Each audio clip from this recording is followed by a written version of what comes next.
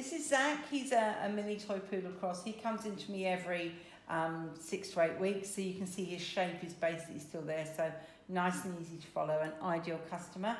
So what I wanted to show you today is just the prep that I've done on him. So I've bathed him, I've blasted him, I've brought him down and I've fluffed him through. The difference between his back leg and his front leg is on his front leg I haven't used my coat management spray, and on his back leg I have. So it's just a light mist I've put in. So, and also on his body he's had coat management. So this is quite a fine comb. Can you see how that just glides straight through?